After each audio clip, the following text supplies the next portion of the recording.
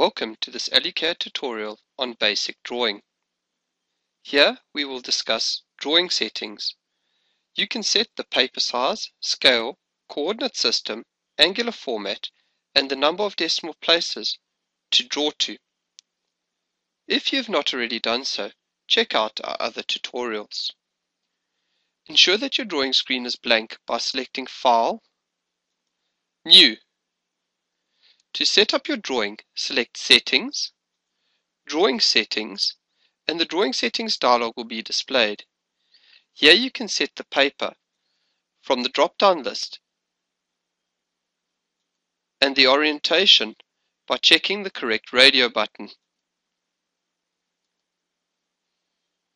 Select the scale type from the drop-down list and set the scale.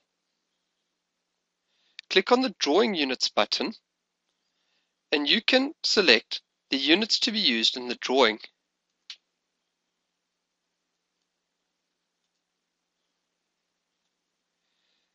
Click on OK once you have updated it. Select the coordinate system to be used by checking either the Cartesian or the Surveyor radio button. If you check the Surveyor option, the Surveyor Setup button will become active.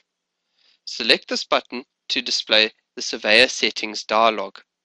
Here you can set the coordinates, coordinate order, and the hemisphere with which to draw. Click OK. The number of decimal places may also be set.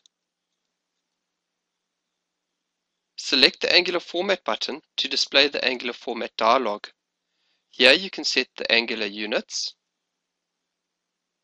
and the number of decimal places. Notice the 0-point position for Surveyor Setup and the measure direction. Note the 0 position for Cartesian Setup and the measure direction. You can set the 0 point and measure direction. It is advised that you leave these as this is the normal drawing practice settings. Check the Set as Default option to have the settings set as the default each time you open a new blank drawing. Click OK once you have made your changes. You'll be prompted that the number of decimal places have changed, and you can update your dimension styles by clicking Yes or leave them as they are by clicking No. Thank you for watching this tutorial. Look out for our next tutorial and visit our website to find out more about AllyCAD.